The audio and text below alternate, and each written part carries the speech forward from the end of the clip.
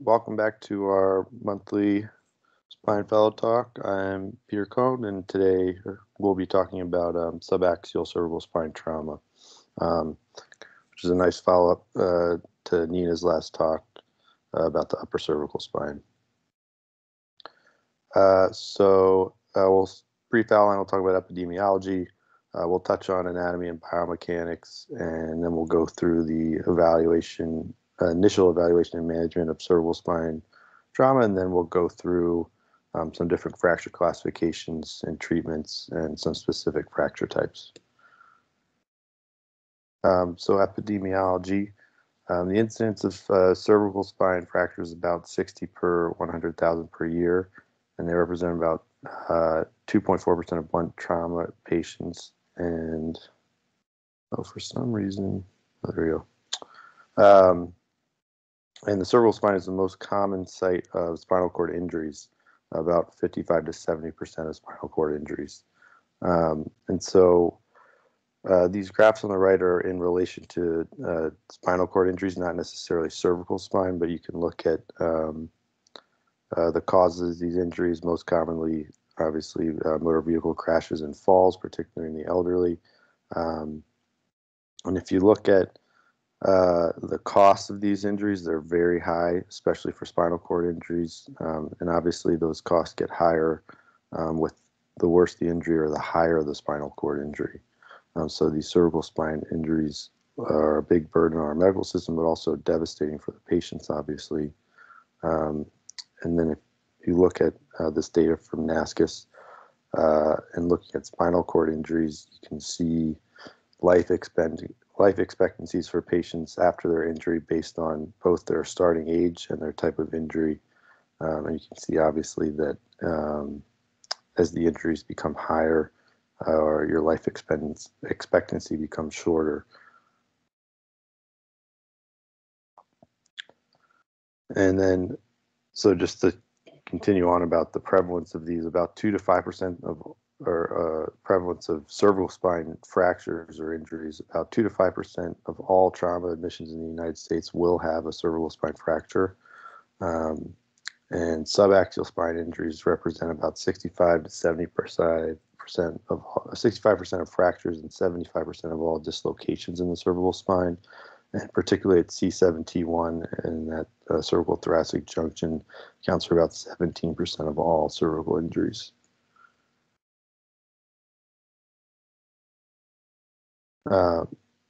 So looking at the anatomy of the cervical spine with this nice Netter's picture, to go over some basics that are helpful, particularly in the OR when you're trying to determine your levels.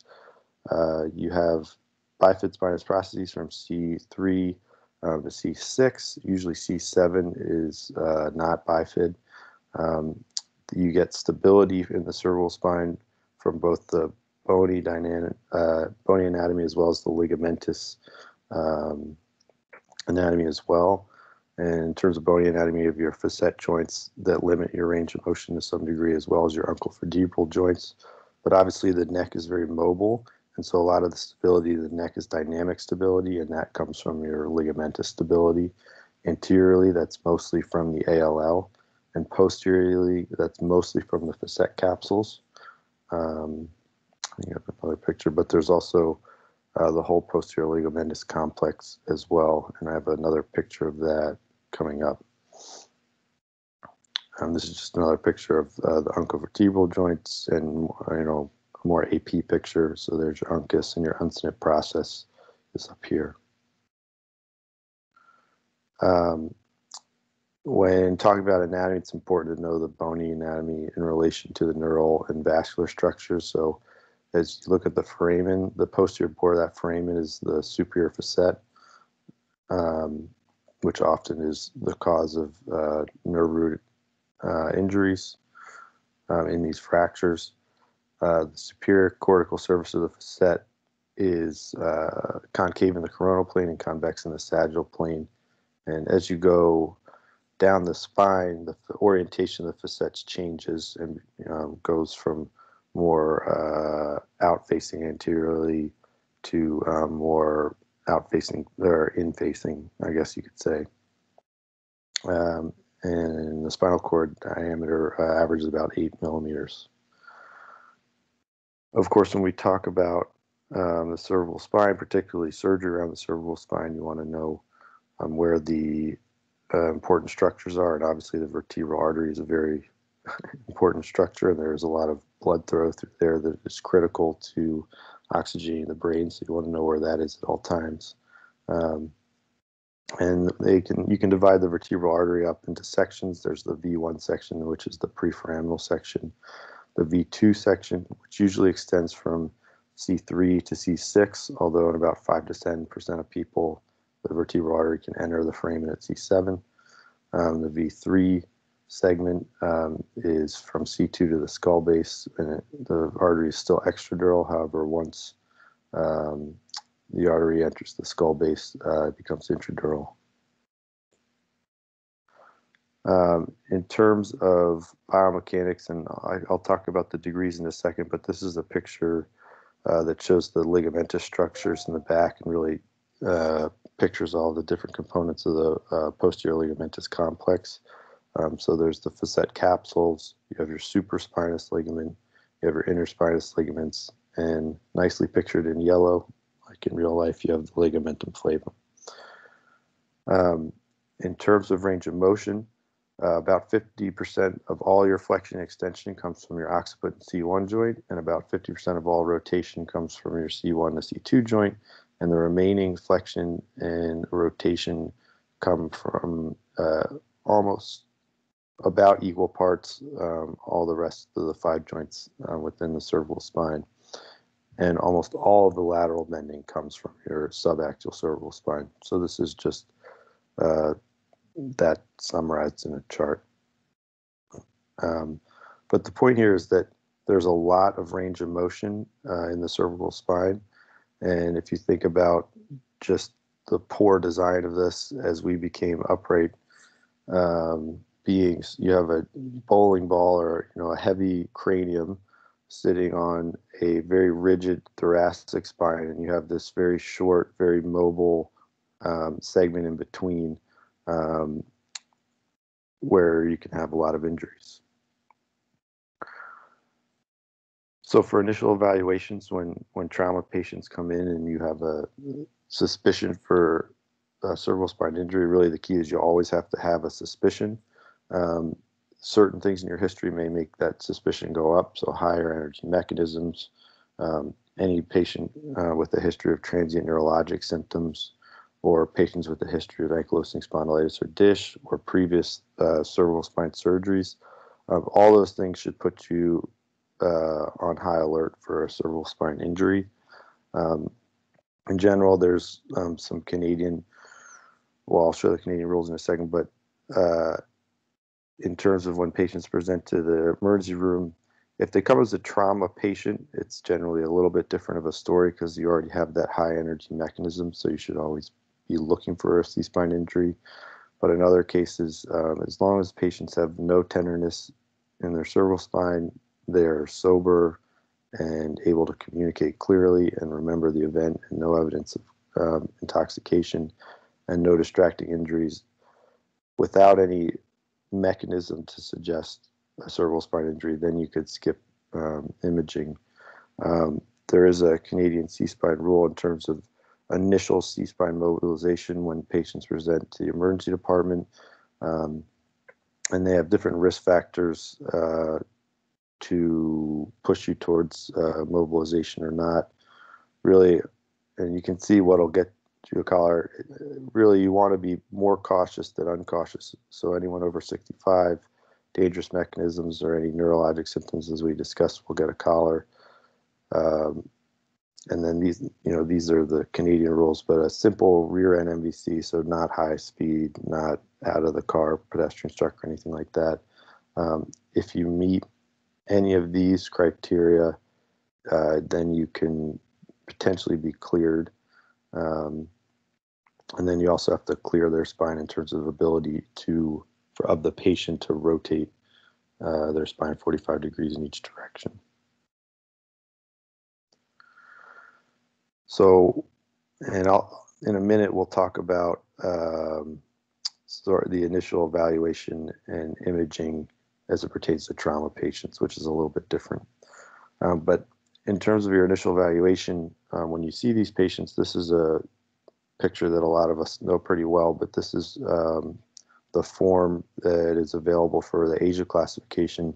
And I put this on just to show how detailed your exam has to be for all of these patients, because your neurologic exam really, down to the smallest detail in terms of exactly which dermatomes they have sensation or loss of sensation, is really important in determining your treatment algorithm. So for all our spinal trauma patients, we're making sure to have a very detailed motor and sensory exam, and the sensory exam is supposed to have light touch and pinprick. And this picture, I think, shows well the different key sensory points, which I think are really helpful when you're trying to do a sensory exam, as dermatomes are a little fluid in exactly where the borders are. But if you stick to these points, it can be a much more accurate exam and a more reproducible exam. So once a patient comes in and you're able to examine them, you can give them, based on their exam, a neurologic level of injury. And you can divide that into a sensory injury and a motor injury, and then combine that into their total injury level. So the sensory injury level would be the lowest level of intact sensation. The motor injury level would be the lowest level of motor strength, which is 3 out of 5 or greater. And then the total neurologic level of injury would be whichever of those is the lower number. You also have to determine if the patient has a complete or incomplete injury or an Asia A injury, and we'll talk about the AIS grade here. I think this can be confusing just because it's graded in reverse for whatever reason. So a grade A is the worst and a grade E is the best in terms of no motor sensory symptoms. So I always like to think of it going backwards to help keep things straight in my mind. So grade E, there's no motor sensory findings on exam. A grade D is intact sensation, but you have some weakness below the level of injury, but the majority of the muscle groups below level of injury have muscle grades greater than 3. Grade C, now the level below the injury, their muscle grades, the majority of them are less than 3. Grade B, you've now lost motor and only maintained sensory with sensation intact in the S3 and S4 nerve root distributions. And grade A would be a complete loss of sensory and motor function. In terms of imaging, the ATLS protocol is to always obtain a lateral spine film. So ATLS is the imaging they always recommend is an AP chest, an AP pelvis, and a lateral C-spine image. And the key to that lateral C-spine image, if that is what you're going to base your trauma evaluation on, is that lateral C-spine image has to include the C7T1 joint. And if it doesn't, then that's not a good enough image, and you should think about getting a CT. And especially in trauma patients who are often lying down, it can be really hard to see that C7T1 junction because the shoulders ride up and often obscure that area in the image. So because of that, a lot of places have moved to using a CT for all traumas, which will give you a much more sensitive exam for picking up any cervical spine fractures or injuries. Looking at the lateral, there are different lines that we use to determine any signs of instability or rotation or displacement or angulation. So those are pictured here. For a full X-ray series, if you're looking specifically for an injury, that should always include, or that there is an injury, that should always include a lateral, an AP, and an open mouth odontoid view. And then if a cervical injury is found, it's very important to image the rest of the spine, as there's about a 10 to 15% rate of non-continuous injuries in the spine. And really, MRI depending on where you are, but for the most part, it's certainly not a great tool for screening. It's expensive, it's hard to get, it's not timely, and it often has a high false positive rate. So to use an MRI for screening is not very helpful. It can be helpful in certain situations once an injury is picked up to help determine your treatment plan. So things to look for on imaging to help indicate instability are translation of the vertebral bodies and kyphosis more than 11 degrees. And kyphosis can be measured with the Cobb angle or with the posterior vertebral body tangent method.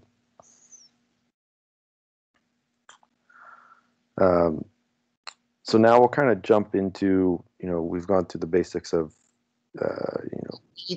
yeah. Can I stop you for just 1 second? Of course.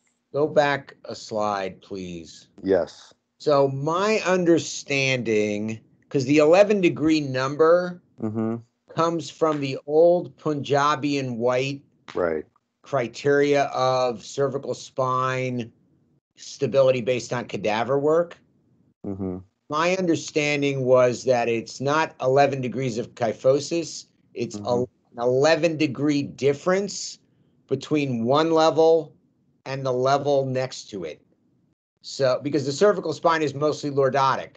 Correct. So if you have a level, the level C3-4 is 15 degrees of lordosis, and C5-6 is 15 degrees of lordosis, and C4-5 is 3 degrees of kyphosis.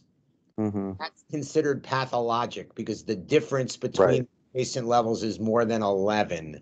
So is your slide saying 11 degrees of kyphosis? Is that based on different work or a misinterpretation of Punjabi and White? No, it's just not a clear description. I should have been more detailed in describing that, but you're right. And it's really, as you said, when you compare the levels above and below, when you have that difference of 11, I mean, really, it's not just going to be the angle, but you're also going to almost see some disruption in this smooth line. Well, that may or may not. But it all kind of combines. But you're correct. That is it's not 11 degrees of kyphosis. It's a difference of 11 degrees from one of the adjacent levels. Yes. Just to be clear for everybody. Yeah, people refer to it as relative, right? Maybe you should just. I'll just add relative. Add relative. Yeah. Okay. Well, change your diagrams because they're not correct. Right. I was just doing that I know. for basic angles, but I gotcha. The illustrations lead you to believe that you're talking about a kyphosis angle rather than a relative angle. Got it. So we'll get into now the different types of fractures and different types of classification systems, and then we'll touch on treatment options sort of as we go. One of the earlier classification systems, which was really more of a descriptive system based on mechanism, was the Allen and Ferguson classification, which really had 6 main fracture types, but then there were some subtypes, and I think in the end you could have I think it was 21 different types of fracture. This was really the first attempt at trying to include every type of cervical injury into a classification system. It did not supply any instruction for treatment based on their classification. It did not really hint at any prognosis based on it. It was purely a descriptive model, and it really did have some difficulties with poor intra-observer reliability.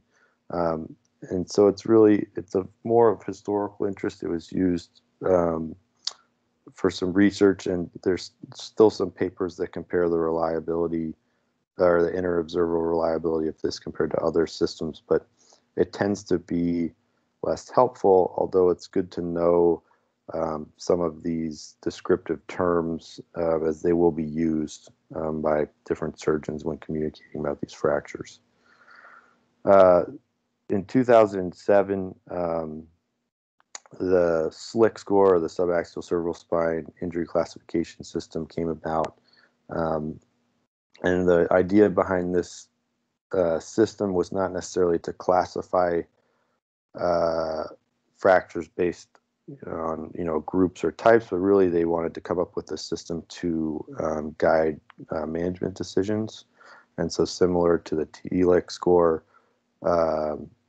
they created a point system where if you had 4 or greater points, if you have 4 points, it's sort of a gray area, but greater than 4 points, surgery is generally recommended, and less than 4 points, generally it's safe to consider non-operative treatment. And the advantage of the system that it's relatively straightforward to calculate, and that there's a high validity in terms of treatment and evaluation of the fractures. And it also places a lot of importance in the discoligamentous complex, which is composed of the intervertebral disc, the ALL and PLL, the ligament flavum, interspinous. We've talked about these before. But the key a key part of this score is whether that's disrupted or not. To really determine if those elements are disrupted, an MRI is probably the best to look at each of those elements specifically. However, if all you have is CT or X-ray, there's still findings that you can use to infer that the discal ligamentous complex is disrupted. So any abnormal facet alignment represents an absolute indication for a disruption of that complex.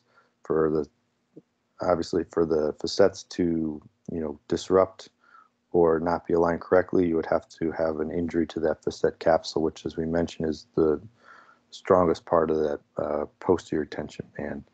And then any abnormal widening of the anterior disc space represents an injury to the ALL, and that would also be considered an absolute indication of a discal ligamentous complex disruption. So,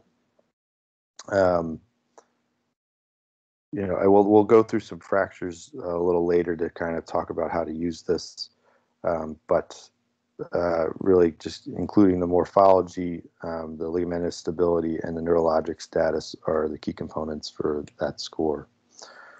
More recently, the AO spine subaxial cervical spine injury system was developed, and the goal was to create a relatively simplified classification system for both research and clinical purposes. It does not yet have we'll talk about that in a minute, have a score associated with it to guide management in the same way that the SLIC does, but it does add facet pathology to the classification system, which was not really included in the SLIC score. And it does have high inter and intra-observer reliability. So for the AO system, there are A types, B types, Z types, and F types, which would be the facet types. So A types are more anterior column injuries, and different morphologies of these without any posterior tension band injury associated with them. So they include minor kind of non-structural, non-displaced fractures, spinous process fractures, all the way to complete burst fractures. B-type fractures are tension or distraction injuries, either anteriorly or posteriorly. So you can have disruption of the posterior tension band, either osseous or ligamentous, and then you can have disruption of the anterior tension band in extension injury. Translational injuries are translational injuries are C-type. And then the facet injuries are included in this F-type component, where you can have non-displaced fractures, fractures with potential for instability, and we'll go through some facet fracture types in a minute, floating lateral mass fractures, and perched subluxar dislocated facet fractures. And so grouping fractures into these categories can be more helpful when talking about the injuries, because they're relatively straightforward. As I mentioned, the reliability is good. There are lots of modifiers for these, which are probably not worth remembering than ends and numbers, as most of these can be used descriptively when talking about the patient, but they do, they can affect treatment, particularly when we're talking about neurologic injuries.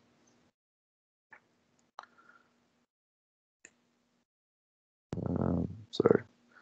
So as I mentioned, they're still working on a score to work in combination with this classification system to help guide treatment, although in general, you can consider B and C types operative. We'll talk about different facet type fractures and the treatment of those, and A types depending on any associated neurologic injury, or, in some cases it's controversial, but alignment, kyphotic alignment, that may push you towards an operative indication, but otherwise many of these could be treated non-operatively in a collar. So we'll talk about burst fractures first, which would be that A-type fracture. And these are generally a compressive injury causing loss of height. And with that loss of height, you can get, the bone has to go somewhere, and you can get retropulsion into the canal, causing neurologic injury. In terms of mechanical stability of these fractures, excessive loss of height, increasing kyphosis, that relative 11 degrees of kyphosis, and particularly any interspinous widening or facet widening that you see posteriorly, those things can indicate mechanical instability and would push you more towards operative management. Looking at these burst fractures with axial compression, if you were to use the SLIC score for these, the morphology would get you 2 points. In general, they are less likely to have discal ligamentous complex injuries. However, as I mentioned, if you see any signs of that, that would push you more towards operative fixation. And really what pushes these injuries towards surgery is the neurologic injury component due to that retropulsion. And so if you have that neurologic injury and with the burst fragment, that would be an operative injury to relieve the pressure and give stability. So for these burst fractures, neurocompromise is almost always treated with an anterior decompression with a corpectomy, decompression, and fixation. In patients who are neurologically intact and do not show any signs of discal ligamentous complex injury, it can be controversial, but often those could be treated, or those are more likely to be treated non-operatively. Flexion compressive injuries, again, that's more of a descriptive term based on mechanism, but for the AO classification, we'd be talking about more of a B-type fracture here that includes a tension band injury. And these result in angular momentum, so again, flexion forward with a resultant fracture anteriorly and some sort of tension injury posteriorly. Often we'll see these on x-ray as either this flexion teardrop fracture, which can be larger than this, and I'll show a picture in a second, or you can have a quadrangular fracture, which is really a split through the body and almost more of just a larger teardrop injury. An example can be seen here where you can imagine the flexion of the spine and then compression as the upper segment went down and sheared off this bone fragment here. And these, this case is relatively straightforward to determine instability, as it's a C-type fracture really. But these are treated most commonly today with both anterior and posterior fixation for improved stability. Traditionally, these were treated in a halo, but there are retrospective studies demonstrating that internal fixation provides better outcomes. And so these are almost always unstable injuries. As I mentioned, they're B types, so there's a tension band injury. So whether or not there's neurologic injury, their surgical intervention is indicated. Extension distraction injuries.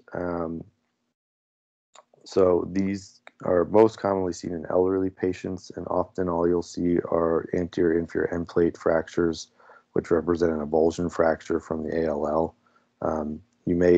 These can be difficult to appreciate and can be non-displaced, and sometimes are only picked up on CT. So these are known as that quote unquote extension teardrop. And as I mentioned, most commonly these happen in old elderly patients who fall. And the most common neurologic deficit from these is a central cord syndrome. And so you'll have patients come in, sometimes they may not even have this fracture, but an elderly patient falls, hits their head, and now they have lower or upper the central cord symptoms, upper extremity worse than lower. And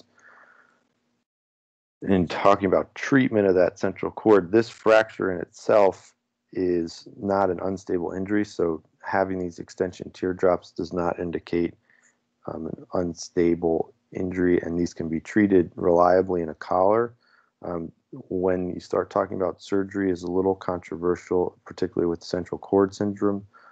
Often what we will say is that if there's a central cord syndrome, we'll get an MRI. If there is evidence of continued pressure on the cord, that may push you towards surgery, whereas if there's evidence of no continued pressure, you can watch those patients for recovery of their neurologic injury while treating the fracture in a collar.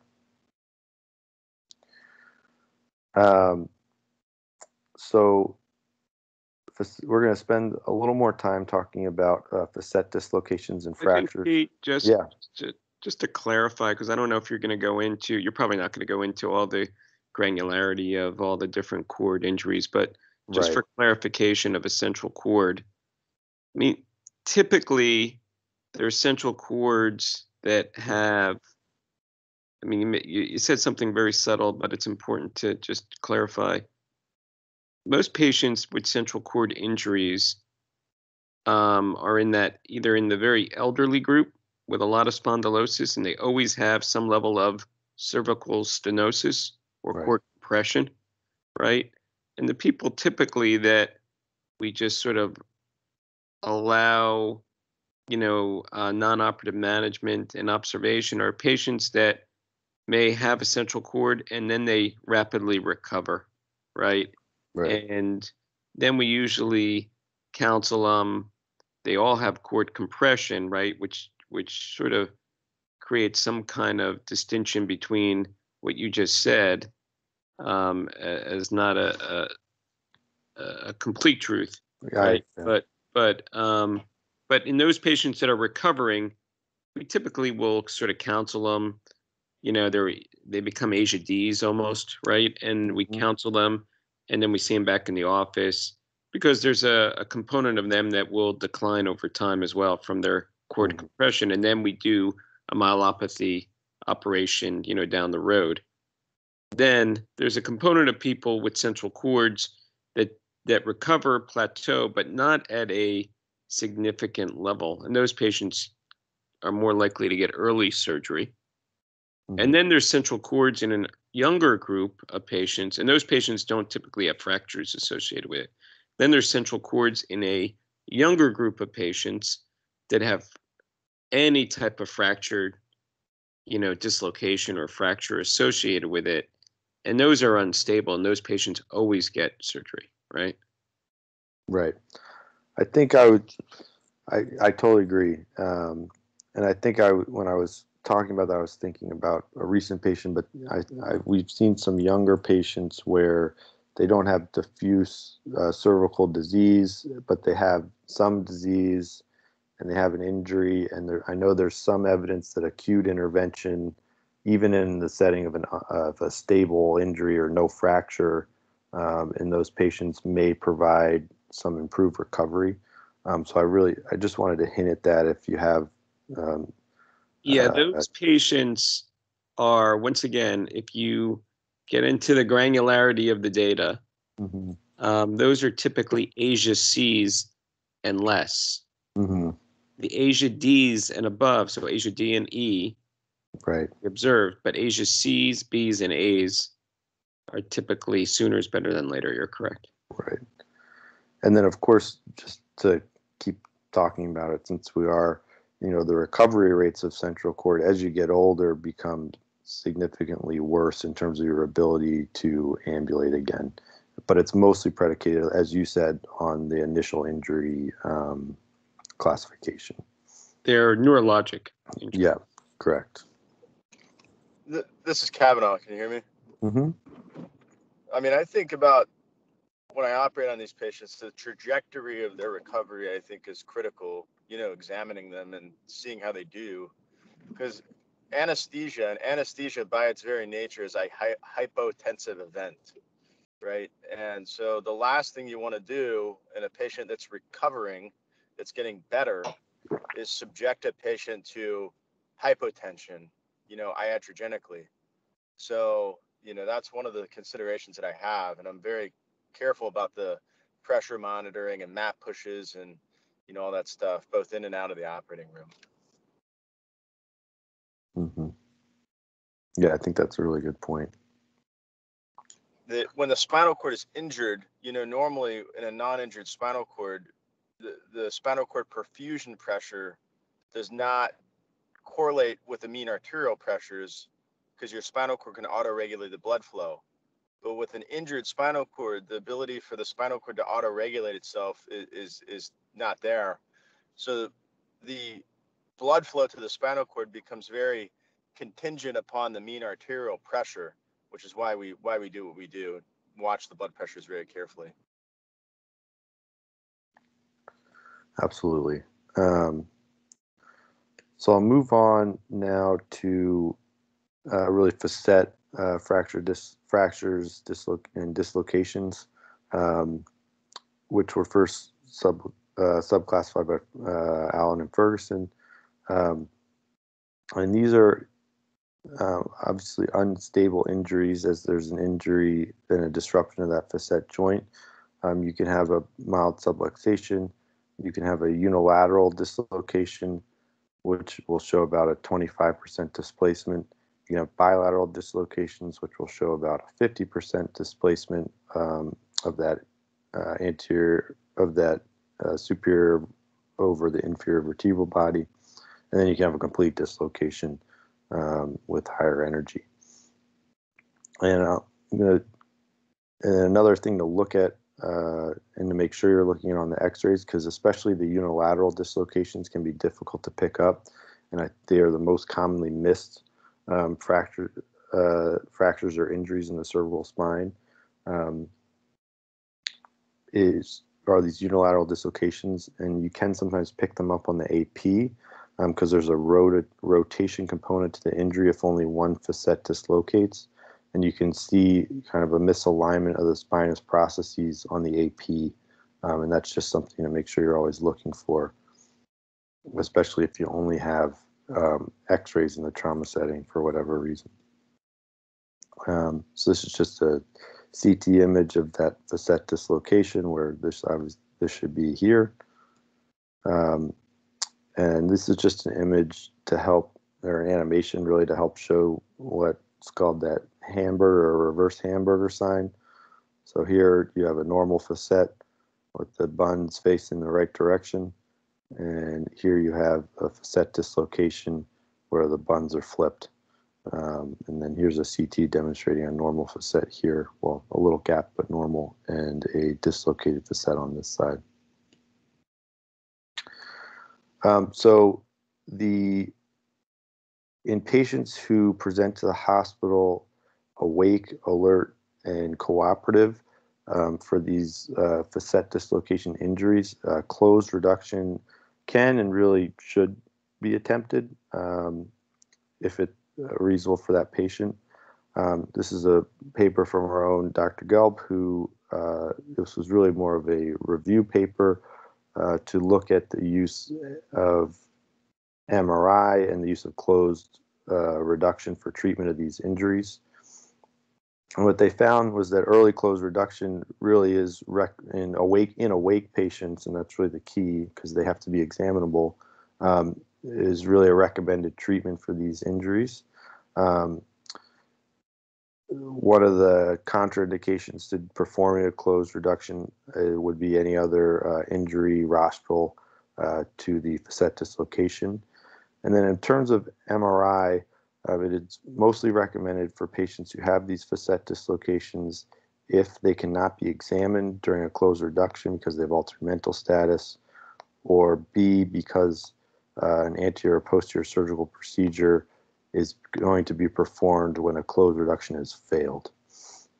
And what they found looking through the data at the time was that a pre-reduction MRI in patients with facet fracture dislocations found a disc herniation or disruption of the disc in about up to a half of the patients with these facet subluxation injuries. That said, those findings did not appear to influence the outcomes of closed reductions in awake patients, presumably because as you are reducing or attempting to reduce or applying traction to an awake patient, they can tell you in real time if they're having any new symptoms, and then you can halt what you are doing and then plan to do an anterior decompression to remove that disc. So really, in that setting, an MRI is probably unindicated or less useful. However, in patients in whom surgery is going to be performed because either the patient is not alert or has failed a closed reduction, then an MRI can be helpful to help determine your surgical approach. Pete, I'll just Yeah. make. Yeah, of course. Yeah. No, it's fine. I mean, this was a literature review in the sense it was an evidence-based review. It's not. We don't look at any biomechanical papers. We don't look at cadaver studies. This was just based on reported patient data. Clinical data, correct. Yeah, clinical papers, and it's about 10 years old now, of course, but nobody writes about this very much anymore because it seems like the data is kind of what it is. Right. What I'll say is that two things. One, it's very clear that the closed reduction is not dangerous in the awake and alert patient, and of all the papers that show just that there are neurologic deterioration, none of them are simple facet dislocations. I mean, there's always some kind of something else strange going on. So in the routine case, I think it's very safe. The other thing is that reality is the reason we recommended MRI scan for the patient who's obtunded or whatever is not because there's any data to suggest that it's not safe to do the reduction. It's because there's no data. Right. I mean, there just isn't a series of papers or any papers that say we did reductions on patients who did not fit the usual criteria and all of them got paralyzed, or none of them got paralyzed, or we couldn't tell. Right. So in the absence of any data, we came down on the side of caution, but that doesn't mean that there's what I'm saying? Right. Those recommendations for MRIs in obtunded patients or patients with other injuries are based on an absence of data, not because the data is compelling in any way, shape, or form. Gotcha. Okay, let me just clarify something. There is an absence of data with a huge series of patients that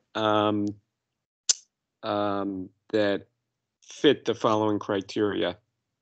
You're not awake, alert, cooperative, or alternatively, you go to the operating room for your operative procedure.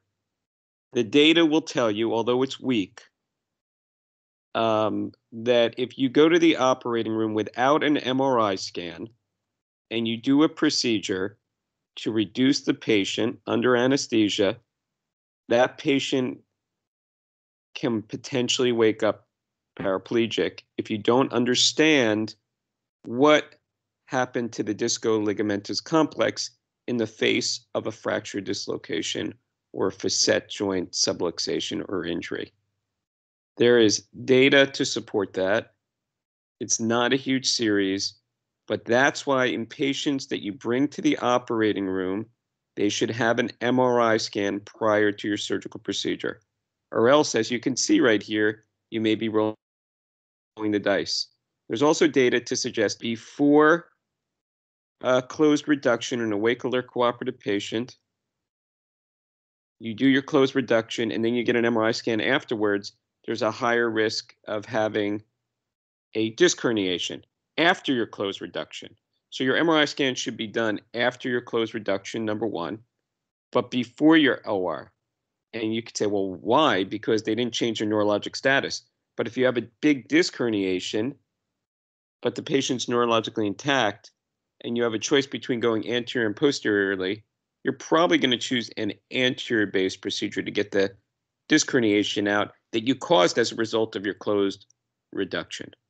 So an MRI scan will potentially change your treatment. So there is data to clarify. This is an older, this is part of that AO study group that you did, Dan, I think. No, this is not AO at all. This was Mark Hadley put together. Yeah, that special series you did in that. Neurosurgery, and I was the token orthopedist on the panel. This was a work group that was put together by the Neurosurgical Society. I don't think that's been repeated. That journal should be repeated because that was good. Well, done in 2002, and I wasn't. And the criticism was they didn't have anybody from orthopedics on the panel. We redid it in 2012, and the data really didn't change. I mean, there was very little new data in that 10 years because people have settled. Again, having read every single one of these papers, I'm not saying that I wouldn't get an MRI. I'm saying that the mechanism of a closed reduction is significantly different than one you do open. The papers that people will cite based on saying, oh, we didn't get an MRI and now we have a neurologic deficit. Most of those patients didn't have facet dislocations. They had other injuries, but people kind of lumped them in, right? The data is weak. I'm not saying don't do it. I'm just saying that the data for those recommendations is very weak, right? One of the most cited papers in cervical spine surgery, it's amazing that it is a JBJS article that was old when I was training by Frank Eismont. It's incredible how much traction and runway this paper gets, but it's performing a operative reduction under anesthesia without having an MRI scan. Right, but none of those, but if you go back and read that paper, none of those patients actually had facet dislocations. Well, Frank Eismont's patient was dislocated. No, there's a whole series out of India. They had fracture dislocations. They didn't have facet dislocation. That's the point. He took that data and extrapolated it in his head, and then because he was Frank Eismont, he said this. Okay, so let me just clarify this. There is data out there in dislocated patients that are getting reduced in the operating room that get paralyzed. Okay. So my recommendation to everybody that's in training on this call, because we had a recent patient that went and had a reduction without an MRI, is that you just get the study because it may influence. I don't care if it doesn't influence it, but you get the study because otherwise you're rolling the dice, right?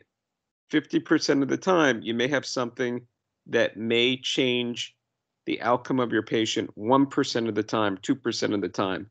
But that could be a devastating problem for somebody. So I'd be very careful. That's all I'm saying.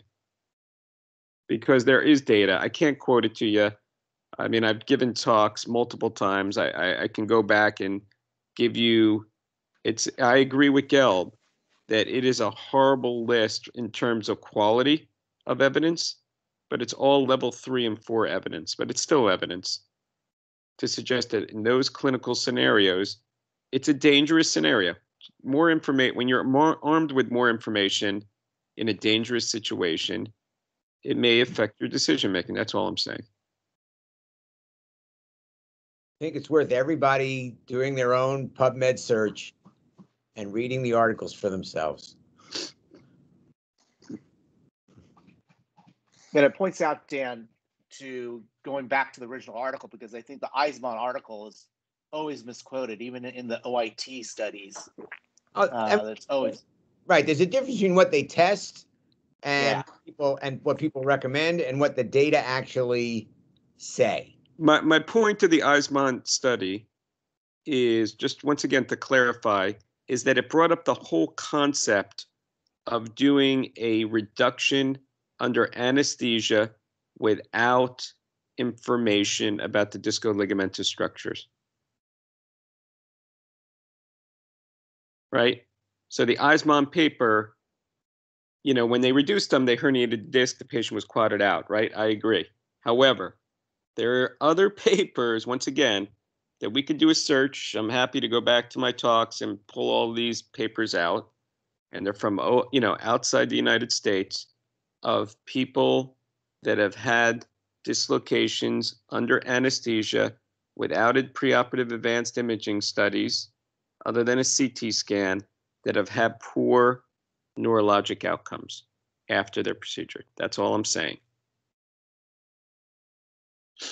I'm not talking about doing a closed reduction in an awake alert cooperative patient. I'm a huge advocate for that. But I think the logistics of dealing with the patients now, unless we can't get these patients to the operating room, pretty quickly, and I would say that these are a surgical emergency. So I would bring these patients to the operating room. If it was midnight and they're awake alert cooperative and we could do it with an A team in the morning, I may say, let's try a reduction. But if you can't get them reduced, I would bring them to the operating room, that night. I wouldn't leave them dislocated. But alternatively, if you can get them reduced, then I would get an MRI and then I would do their surgery. If I couldn't, I would get an MRI and then I would do their surgery. That would be that's my algorithm, in short. I think that's fairly consistent amongst all of us. I don't know if anybody disagrees. So I would do the same as you, Steve. Yeah, but I think you do the same. Eugene? What are we talking?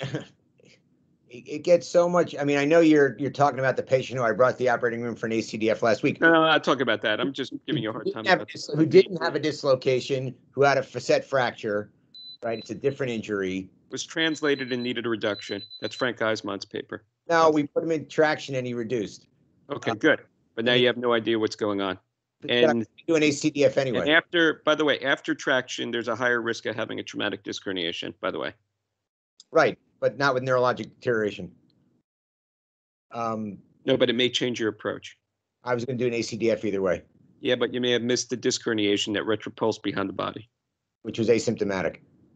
Yeah, but it could lead to cord compression and delayed myelopathy. Changes your approach. No data. There's data. Once again, you got to read more then. No data. You should read more. But I agree that if you have a dislocated facet that the patient is capable of undergoing a closed reduction, they should. I don't know how compelling the data is that it's a surgical emergency in a patient who's neurologically intact when they come in. I think if they have a partial neurologic deficit, the quickest way to get them decompressed is to get them reduced. I agree with that. What if you can't get them reduced, Dan? Well, then I get them an MRI scan and then I go to the operating room. That night? If they have a partial neurologic deficit, yes. Intact, but can't get them. Intact, I put them in traction and I wait till the morning because they're intact. But you can't get them reduced. I put them in traction. If they're neurologically intact, then I wait till the morning. You just keep them dislocated in traction. Yeah. What would you do with a hip joint that was dislocated? Different injury. Oh, yeah, you're right. Less concerning. No, I'm not saying it's less. Well, I mean, there's data to suggest that the longer the hip is out, the more likely it is to undergo avascular necrosis. I don't think avascular necrosis is an issue in a dislocated spine. Because our nursing care is so good that they'll be able to manage somebody, not twist or turn them. And well, that's why we put them in traction. That's why we fix them. Not to move them. Right, right, because nothing bad happens in traction.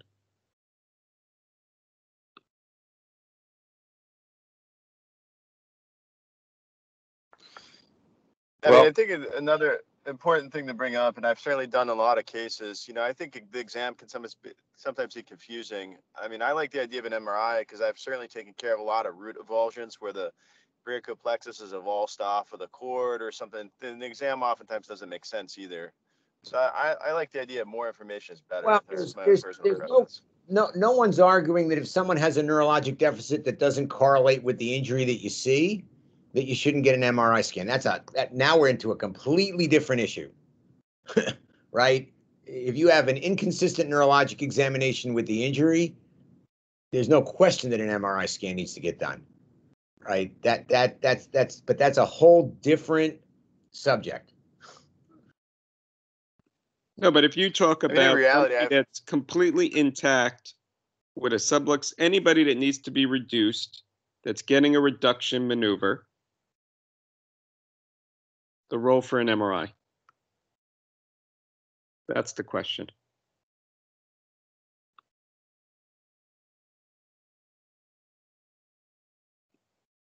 What, state the question again? In somebody that's neurologically intact, awake, alert, cooperative, Right, that needs a reduction, right. the role for an MRI. Before you go to the operating room. Yeah, so any reduction, any translation, any No, dislocation, no, any rotation. 3 millimeters of translation with a fractured facet is not the same as a unilateral lock facet. Sure it is. All that data that you produced, we should move on. All the data you produced back in 2013 included that patient population, by the way. No, it did not. We looked at dislocations. We didn't look. We separated out the dislocations from the facet fractures. There's a whole separate paper in that journal issue about facet fractures. Okay, I would ask you guys to pull the Radcliffe paper. It's not Radcliffe. It's somebody else from Jefferson looking at isolated facet fractures and disc herniations related to that. It's more recent. It's probably from 2020. Jacob, maybe you can. I think you pulled it for me for. So I think this debate that I did at CSRS 2 years ago. We'll review those papers looking at traumatic disc herniations with facet injuries. Okay. Unless Pete, you have that you're going to talk about it. I don't think I have that. There is a Kepler paper that talks about facet. Yes. It's facet fractures, and it just looks at radiographic outcomes of operative versus non. But I didn't comment on the disc. Yes. So you look at that and you get into the disc herniations and stuff like that. All right. Well, I'll keep moving so we can get there. Obviously the facet, and there's more slides on the facet dislocation. We've kind of talked about it a lot. I'll briefly go through these, but I did have a bunch of slides because I knew because it is a controversial topic in some ways. So in terms of the closed reduction, the technique, just for those who haven't done this, definitely should be done in a ER, OR, ICU, somewhere where you can have close observation and frequent x-rays. Patients positioned supine in Trendelenburg, with or without leg weights to prevent the patient sliding on the bed with increased weight on their head. And then really they shouldn't be sedated because you have to be getting examinations almost constantly with these patients. So you want to make sure they're awake, but you may give some Valium to help with muscle relaxation as long as the patient is still awake. So Gardner Wells tongs are placed 2 centimeters above the pinna, below the equator. If you place them too anteriorly, you'll extend the neck. Too posteriorly, you'll flex the neck. So you really want to make sure you're in line with that external auditory meatus. The pins are tightened until there's 1 millimeter of that pin pushing above the surface, which represents about 25 pounds of force.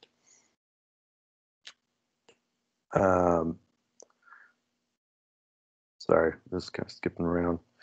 So in terms of the procedure, essentially you're slowly adding weight, repeating the neuroexam, repeating x-rays to see if you have a reduction in the dislocation, and you're pausing between increasing the weights every 20 minutes or so to make sure that there's not a developing neurologic injury. And the weights, there's, you could start with different weights. Traditionally, they say 3 pounds per rostral injury level. And in terms of how far to go and when do you stop, there's not a real answer to that. Historically, they said 40 pounds, although I read one series where 17 of the 24 patients required over 50 pounds for a reduction. Some say the limit is 170, but there's a case report of up to 140 pounds. So that's a little bit of a gray area. But at some point, you either get the reduction or you have to say this isn't reducing, and we go to the operating room.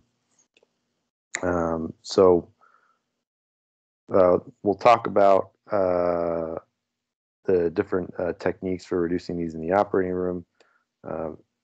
As discussed, generally an MRI is performed prior to going to the operating room. And part of the reason for that is determining your approach. In terms of posterior approach, you're looking directly at the facets from this approach, so it's an easier reduction of the fracture because you're looking right at the dislocated facet. And in general, the technique is to place a curette or Penfield or something in the joint to almost help to give you some leverage, to almost help shoehorn the joint. And in the meantime, you'll put a coker on the spinous process, so the level above, and pull dorsally to bring that facet back over top. You can also use an interlaminar spreader as long as the facet isn't fractured. And finally, if you're unable to get a reduction and you're working from the back, you can just remove the superior articular process, so you no longer have a block to the reduction, and then that'll pretty much always allow you to reduce the spine. And then you would perform an instrumented fusion. If on the MRI you do see a large disc herniation, then you're sort of more obligated to go from the front to make sure that you can decompress that disc herniation. And then while you're there, you can attempt a reduction from the front, which can be a little trickier because you're not looking directly at the facets.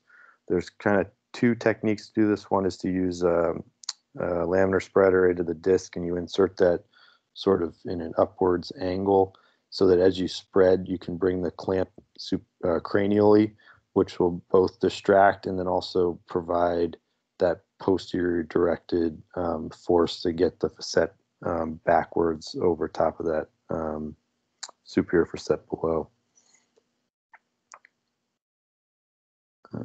Sorry, it's just freezing.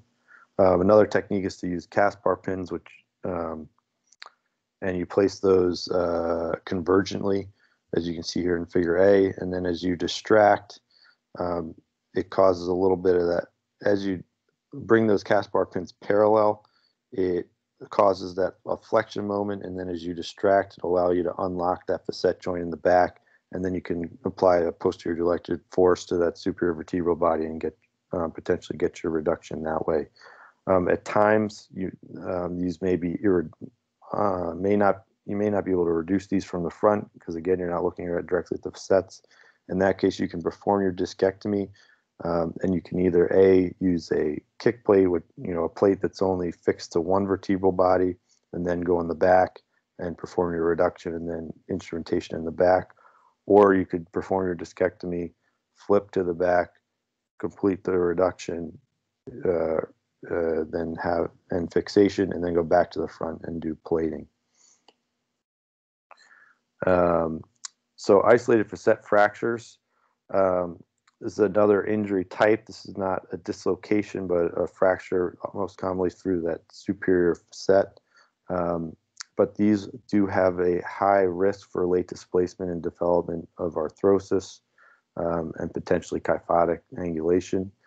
A lot of these can be successfully managed non-operatively. However, you have to monitor them closely, particularly watching for late kyphosis or anterior translation of that superior vertebral body. And the reason for that is as you fracture this facet, you lose that restraint to anterior translation of that superior vertebral body. And the larger this fragment is, so they say greater than 40%, meaning if this whole surface is 100%, you want this line to be 40, which would probably be about here or less.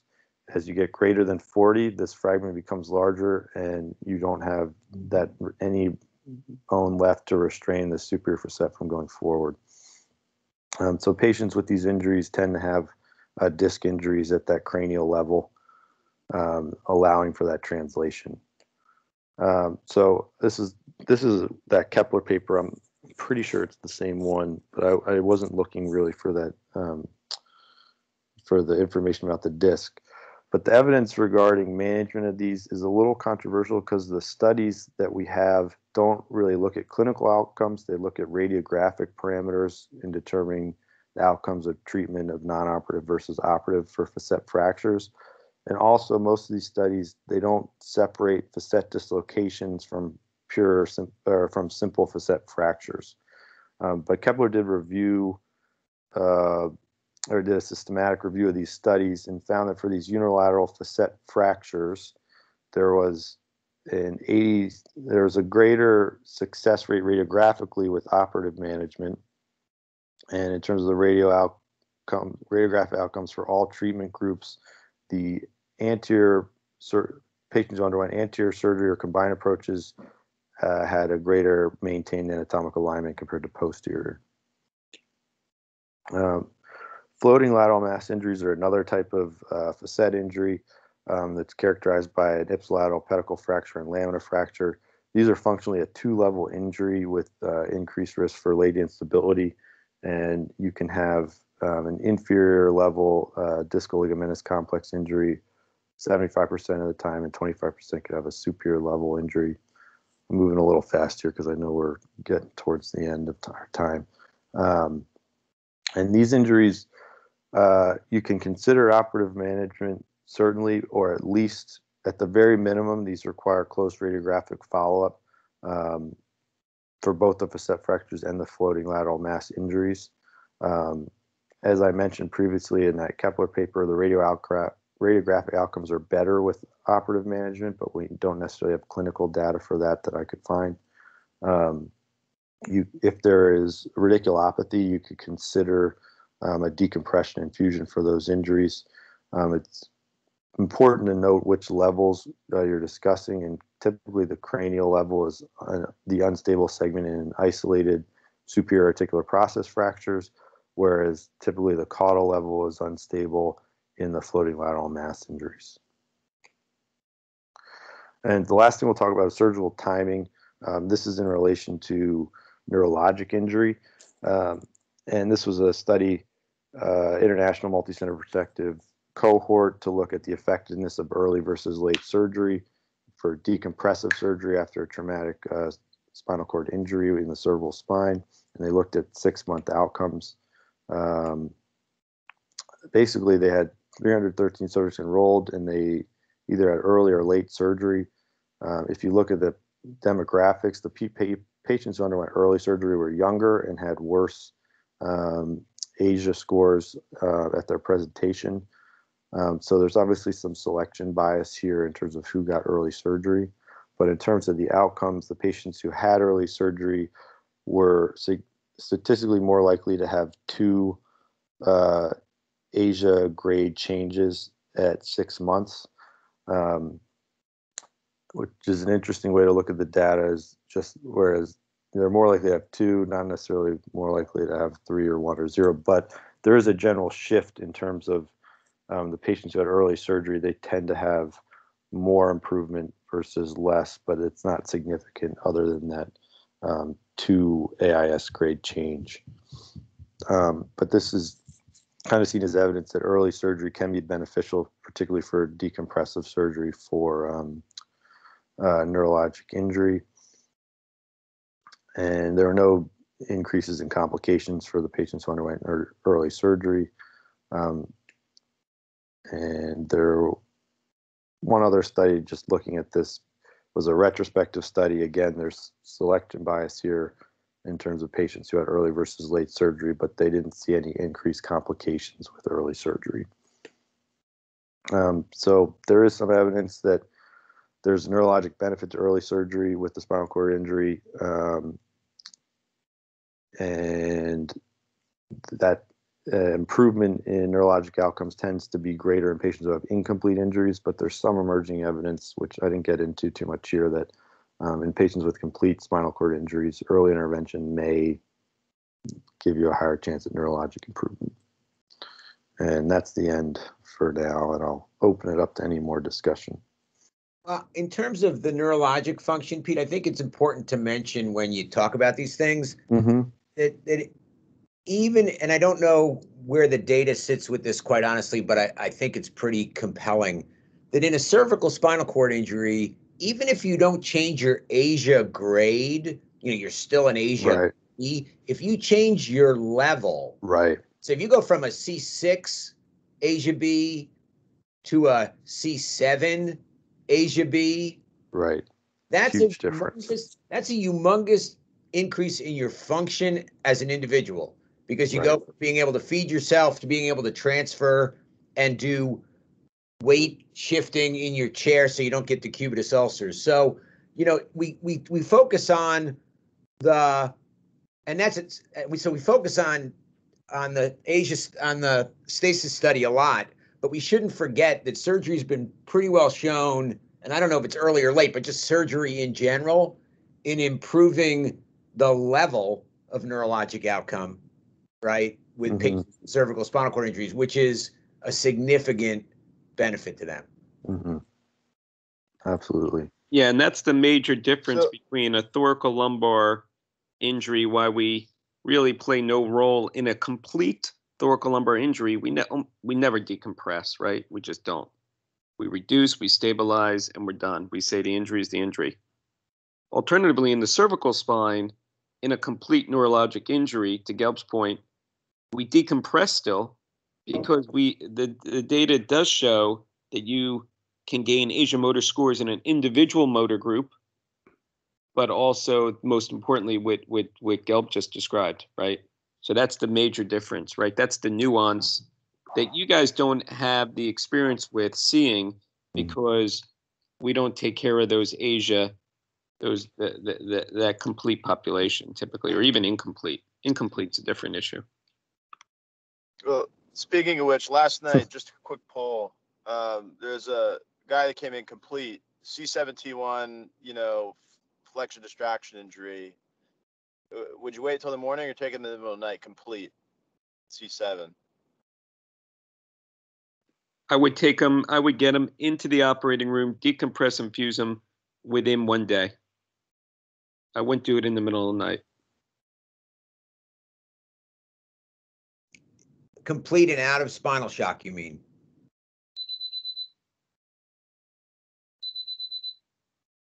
That wouldn't change my management.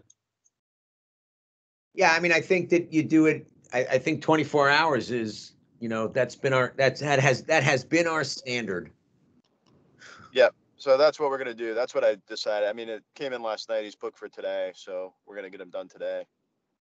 But that's I don't know. We do see these things sometimes. I mean, I've take my incompletes in the middle of the night, and I'll do them. The ones that are complete, they should wait till the morning. I was just kind of curious what other people would do.